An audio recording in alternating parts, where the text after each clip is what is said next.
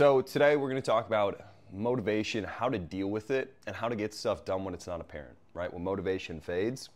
We're also going to talk about how to actually get back on the wagon, right? When you fall off, you're slacking, you're fucking up, you're missing your habits.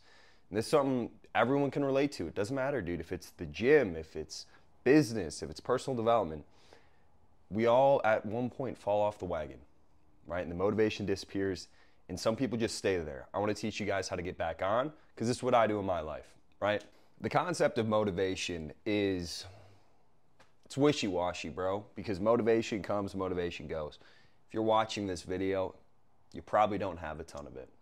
And you're the person I want to be talking to because quite frankly, I have been that person countless times in my life. 3 weeks ago, 3 years ago, a couple months ago, so many times, dude. We go through these cycles and I want to help you out with what I do. So when motivation's not here, it's for a plethora of reasons, bro. It could be family shit. You could have lost a girl. You could have lost a person. You could have lost a friend. You might just have been dealt a shit hand in life. And I don't want to tell you what you want to hear. I want to tell you what you need to hear because that's more valuable to you. So the question is, it's not about, dude, if you feel the motivation or not. That's not the premise of it. It's, do you want to stay here? Because everything in life is temporary. Life itself is temporary.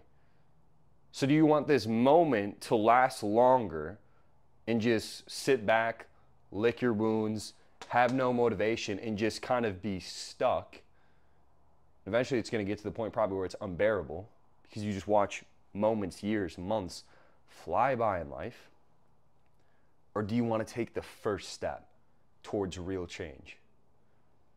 But if you stay where you are, all the emotions, all the feelings that you have currently will just fester and grow. It will only get worse. But it might feel good in the moment because there's a comfort to misery almost, as weird as it sounds. And then there's this resistance. Because it's stopping you. It's so hard to get it started again because you're stationary, you're not moving, right?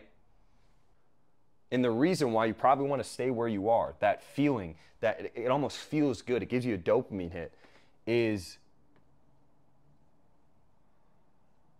the pain of change, right? You'd have to change. You'd have to put one foot in front of the other. You'd have to start it again, whether it's going to the gym, personal development, putting yourself back out there, starting that business, whatever the hell it is. There's a pain of change to it, right? And that's what you're thinking of. That's what helps create this resistance. But on the flip side, there's another type of pain.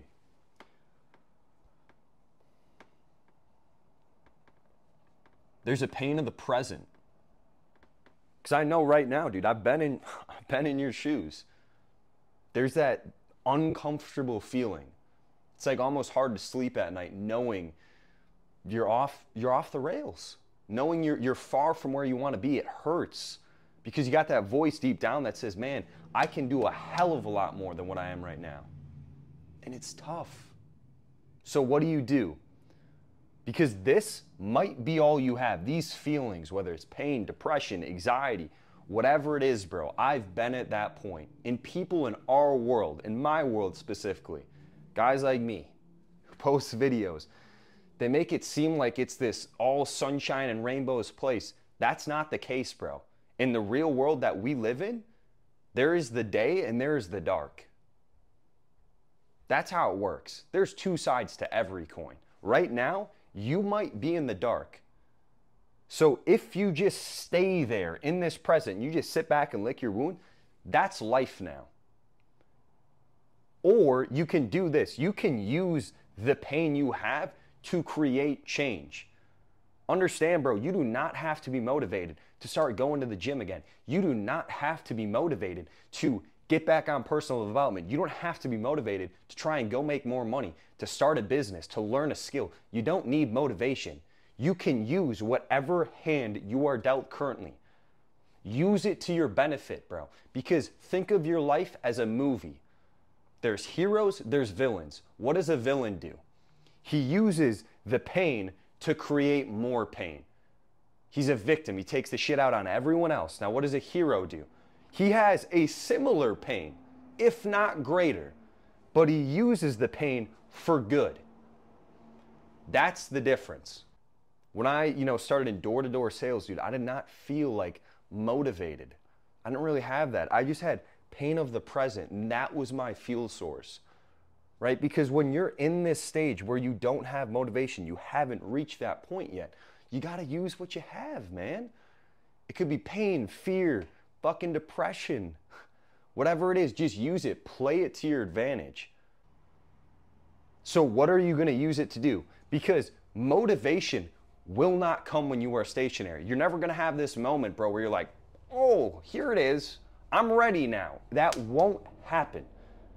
But here's what will. If you want to get motivated, take action. Take a small step. Because I know right now you feel that little dopamine hit of motivation, but I'm going to tell you, it's going to fade away. But you can use that little dopamine hit of motivation that you're getting right now to start. Just take the first step, bro.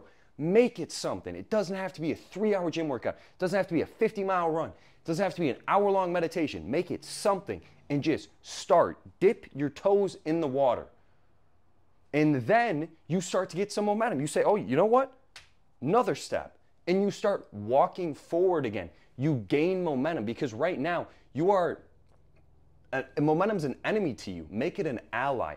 Start progressing forward because once the action comes, the motivation follows. First comes the action, then comes the motivation. And then after all that, you gain momentum. And dude, I'm sorry, I'm fired up. I'm passionate about this stuff because I've been through so many of these cycles in my life. It goes back to a great quote from an astronaut. One small step for man, one massive leap for mankind. I'm pretty sure that's how it works. It's the same thing here. That first step where you just take the action, no matter how big, no matter how small, it's a massive step for you. And then you can just push the dominoes down. And then one by one, they start to fall down. That is your new normal. And then once you get some momentum, it's weird, dude. It's like hands off the wheel, cruise control. That becomes your new normal. But the problem is your normal right now is being stationary. Stop waiting for motivation to come. It's never going to just fucking come to you. You're never going to have that epiphany moment, where you're motivated, bro. That's not how it works, man.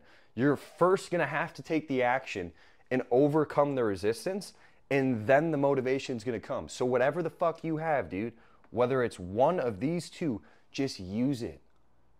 People in entrepreneurship, business, personal development, they like to do this like, it's all sunshine and rainbows, bro. No.